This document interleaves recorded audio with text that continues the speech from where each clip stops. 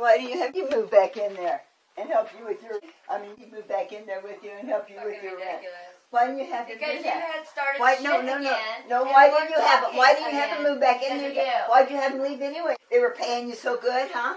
They were downstairs fighting, you didn't like it, and they didn't pay anything, and you didn't like it. No, I wasn't living there. I had my home there. No, I had my home there. You know what? So fucking what? So what? Fucking what? You're an instigator. You turn and twist it. You're a fucking troublemaker. You're a goddamn little devil. You're just like my sister. All you had to do is cause problems.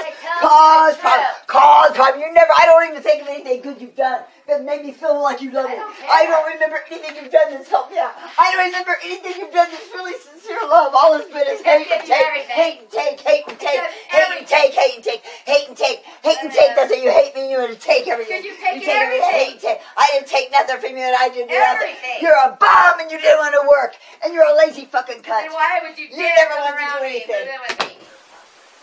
I hate you. Because I managed to have shit before you came to me. I hate you. I know. Everyone knows.